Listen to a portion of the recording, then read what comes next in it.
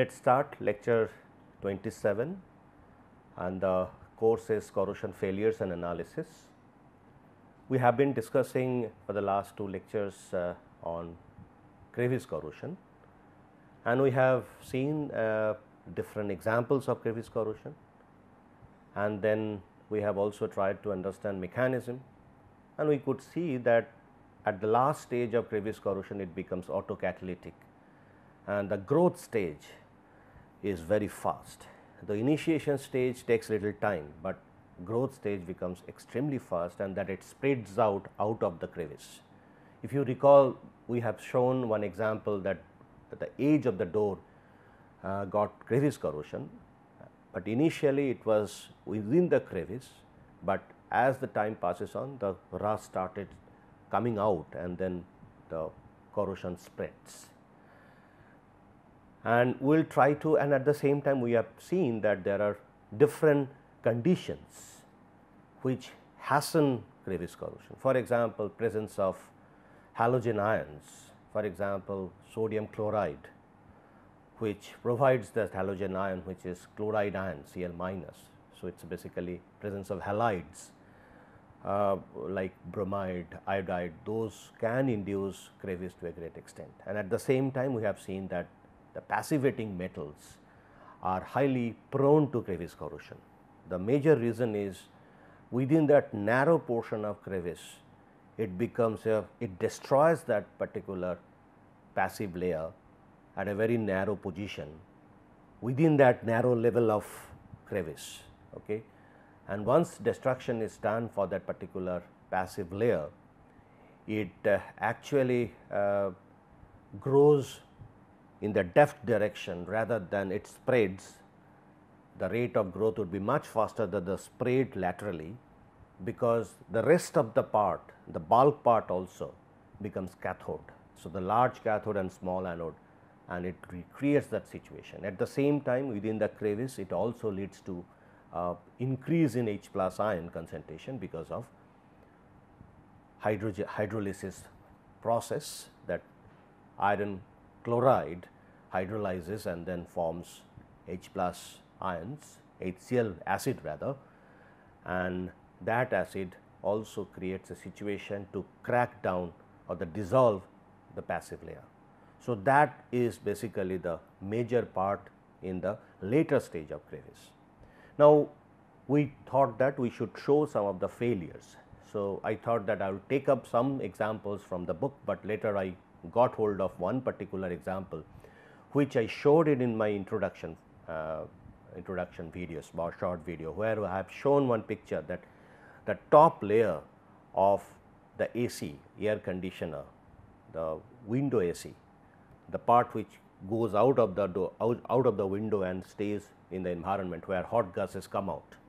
Okay. So, there we always use aluminum ribs. Okay. So, aluminum cover. Okay. So, it is a basically greeded aluminum, and that greed aluminum actually allows hot air to come out.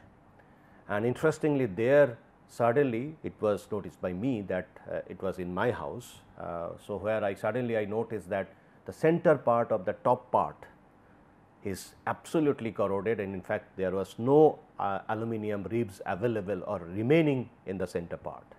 The outside part still aluminum ribs were there, but center part was completely corroded, and the reason I will explain in this particular lecture. So, this is the experience what I gained after noticing that particular failure. Okay. So, the part is this course is corrosion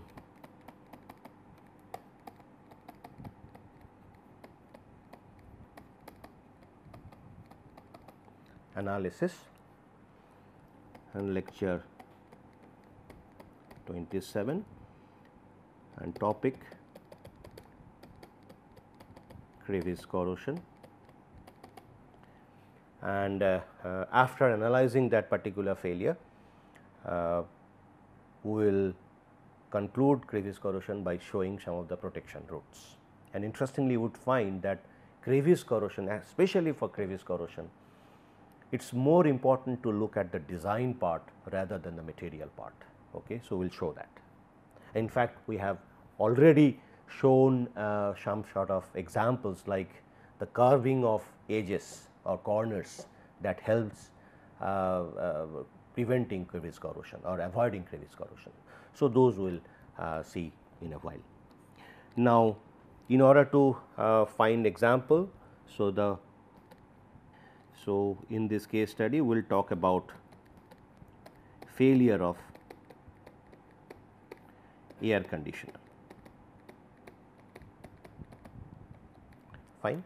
So, let me go to a PPT. So, this is one such picture of that particular AC. Somehow we could revive that AC by doing a smart change. Okay. So, now one small part of crevice corrosion is, if you notice here, this part, could you see this part? Is basically this part and this part. Fine. So, now if you see here, it's basically jacket, and within that jacket the main unit of the AC is pushed in from inside of the house. That is basically the window AC. So, first that frame is fixed and then the entire AC unit is pushed in. Now, if you see that there are several crevices, for example, since this particular window, this particular part which is the major part of the AC is exposed outside. So, you could see that there are crevices. So, there are joints, though two sheets are actually joined together, and then that creates a crevice. For example, here also it also creates a crevice. In this portion, entire portion we have crevice. So, this is the part. Okay. So, they are creating a lot of crevice, and why there is crevice also here, in this portion also there are crevice, this portion is also crevice, but that corrosion is not severe because water accumulation or the electrolyte accumulation is possible here in this particular portion. This particular portion water accumulation is possible. So, here water accumulation is possible, that is what we have crevice corrosion. Now, I am not talking about this particular defect. In fact, after some time there could be a leakage of that particular frame, the frame can get weakened, and then this cannot take the load of that particular AC. There might be a possibility that because that frame is so weakened, the AC with its own load can fall down, okay, or rather hang up.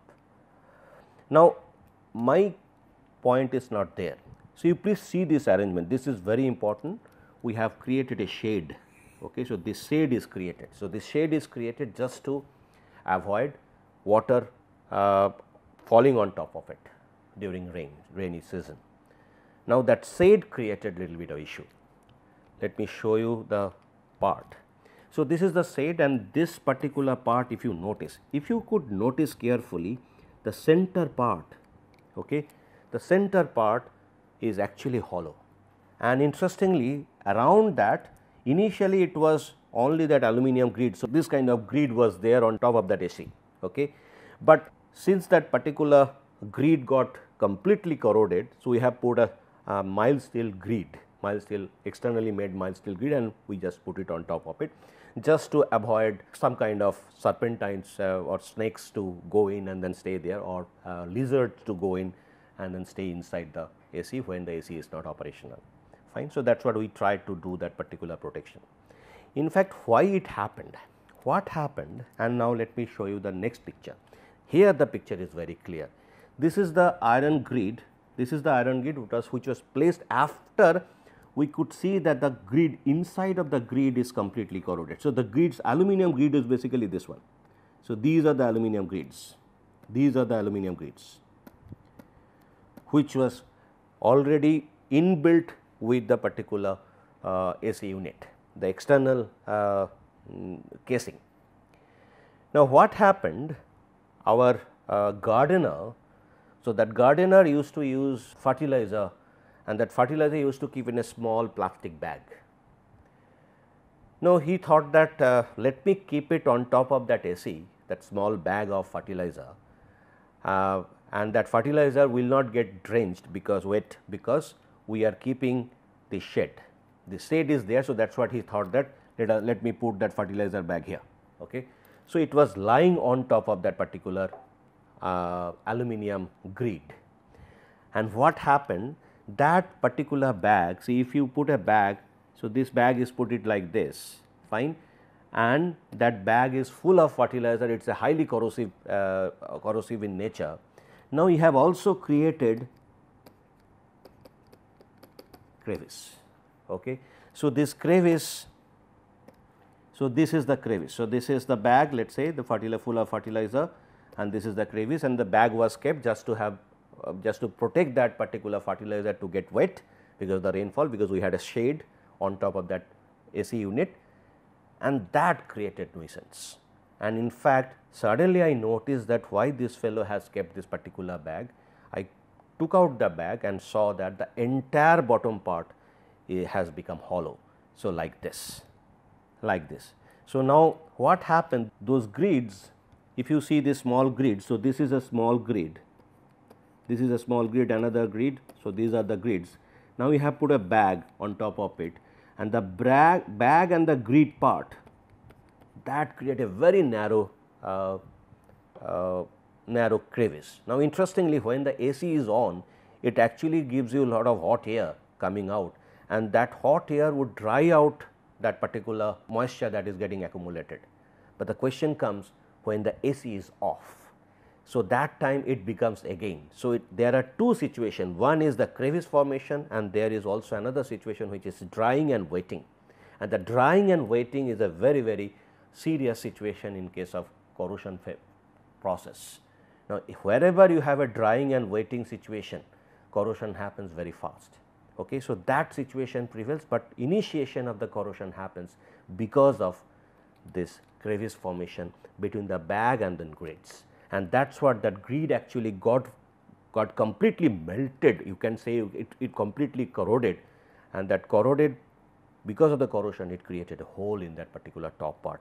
So, now if you see this grid, it was initially like this, and now after corrosion it actually made a hole in it. So, then it happened, it happened in just 2 months time. Okay, I asked that gardener that when did you put it? Well, sir, I have put it in just 2 months time, and for the last 2 months I have been doing it, and that created this nuisance. So, this is a typical example of how serious crevice corrosion can be. So, we have to be very careful that whenever you have some kind of structure, it is better not to put anything, and if it is a grid structure, not to put anything on top of it which allows the crevice formation, and that can create, and see aluminum is highly corrosion resistant if it is exposed to atmosphere. Now the question is, so there are two effects, one is crevice due to the between bag and grid, aluminum grid.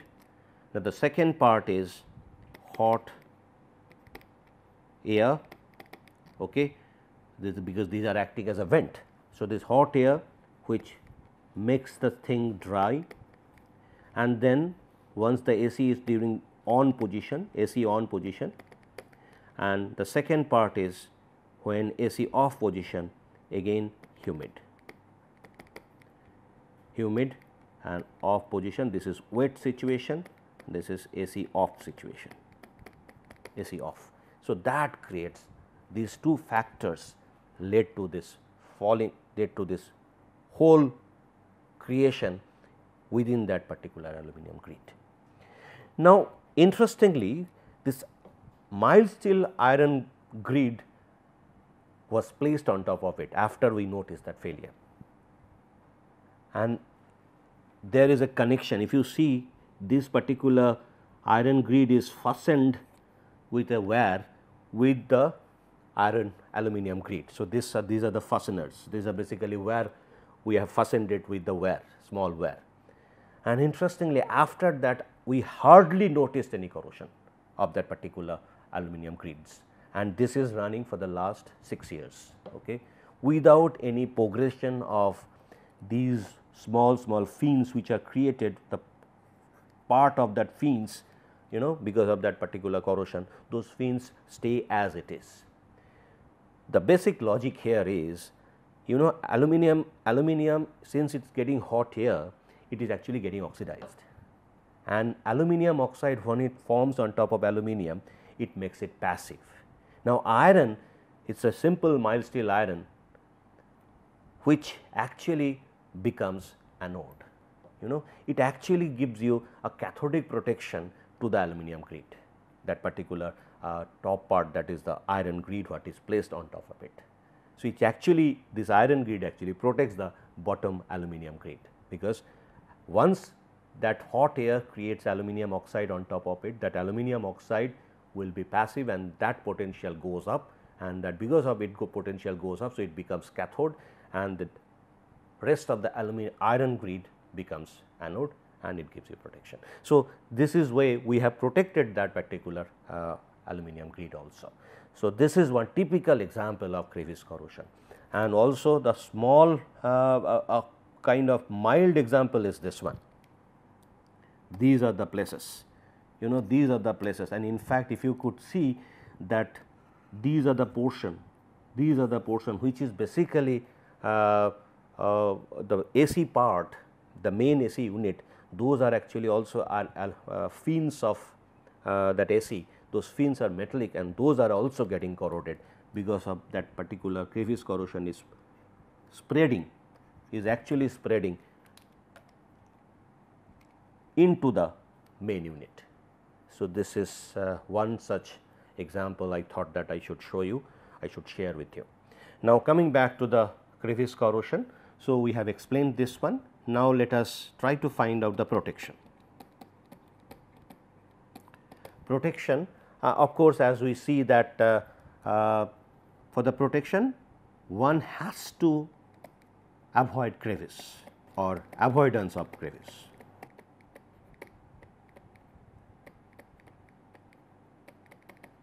Okay. So, this avoidance of crevice, how can we do it? For example, some places crevice would be there. So, how to avoid it? For example, let us say one is doing welding.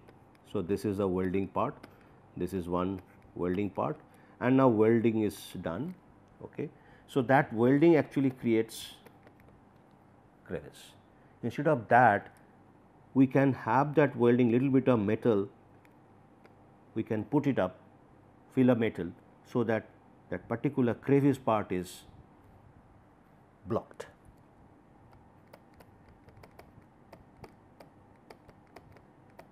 Crevice is blocked. So, this is in case of welding. Fine.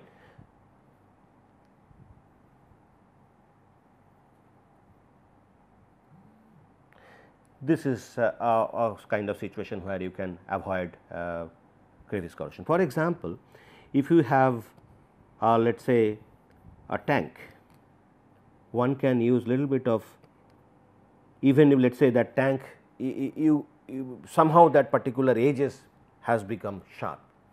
So, it is better to put little bit of weld metal, so that this particular edges become, these corners become rounded. So, crevice is avoided. Fine. One has to make sure that it should not create a stagnant situation in the crevice. Even if you have crevice, for example, somewhere you have a crevice. Okay. So, somehow this particular crevice part, there is a possibility of avoidance of stagnancy, and how can you avoid stagnancy? You can make little bit of roundish appearance, so that convection can allow oxygen to go into that crevice and does not allow to form a differential aeration cell formation, because the differential aeration cell is the initiation of crevice, that from that onwards the next stage of crevice appear. So, one has to avoid that part. And if you see this avoidance of crevice is basically, it indicates the design modification.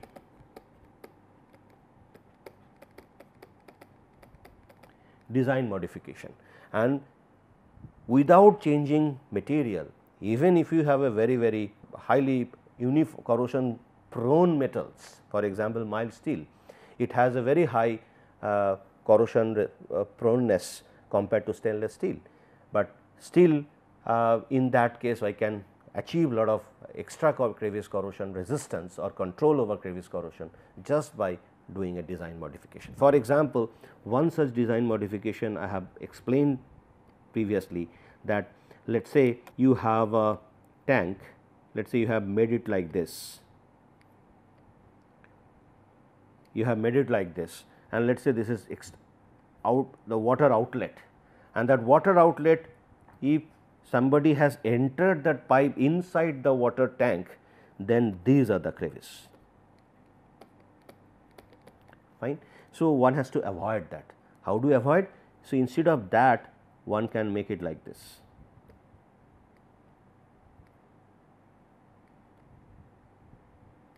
Fine. So, now that crevice is out, so it will operate absolutely fine, no problem in that.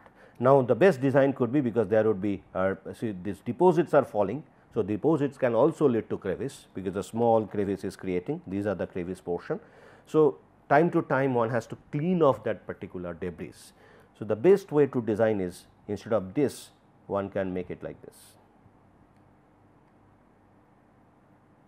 Okay. Water outlet can be created here. So, now there would be no question of deposit the way things were getting deposited here. It will flow out, flash out, and in fact, when a regular cleaning process, the flashing would be much easier in this case. So, these are the kind of design modification one can think of to avoid crevice. For example, if somebody using a kind of let us say this is a bolt, and now this bolt, let us say some non-metallic washer has been used. So, that non-metallic washer, because of the tightening of the bolt, it can move backwards, and that will create a crevice. How to avoid this? Chop this off here itself. So, the crevice part is out, no problem. Now, things will be absolutely fine. So, these are the ways. So, we will talk more on the protection route, overall protection from corrosion. There we will talk more about design aspects. By simply doing design modification, one can prevent many of the corrosion issues. Now, coming to second part, of course, the material. For example, stainless steel. Fine. It is a highly passivating metal, and crevice proneness would be very high. Now, in the stainless steel, if we add molybdenum and then make a grade, let us say it is a 304, and if we add molybdenum, it will form a grade 316, 316L or 316 or 316H. So, this H means ultra low carbon. That means the carbon content could be 0.01%, L carbon content could be around 0.03%, and in 316 carbon content could be 0.07%. So, like that way, but everywhere we have molybdenum, around 2 to 3% molybdenum weight percent. So, this molybdenum addition can create a situation to avoid crevice corrosion. So, this gives you crevice corrosion protection, resistance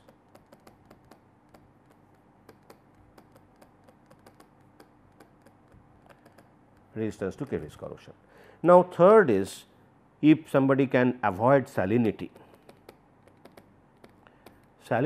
Avoidance of salinity can create a situation to avoid crevice corrosion, because if we could recall our mechanism of crevice corrosion, the halogen ions, that means chloride ion, it enters into the crevice just to have a kind of neutralizing situation, and iron forms iron chloride, and that iron chloride later hydrolyzes and forms acid, and that acidic environment with the pH can go to even 2 to 3, which is highly acidic, that can actually create a situation to break the passivity. So, that means one has to also have a material which has a very good passivity, and that can protect basically crevice corrosion, just like molybdenum addition. So, similarly salinity, if one can avoid salinity, that can have a situation of preventing crevice. Okay. Now, fourth is, if you could recall that crevice actually starts with a situation, the crevice should be large enough to give access to electrolyte, and it should be small enough to maintain stagnancy. Fine. Now, why this stagnancy is important?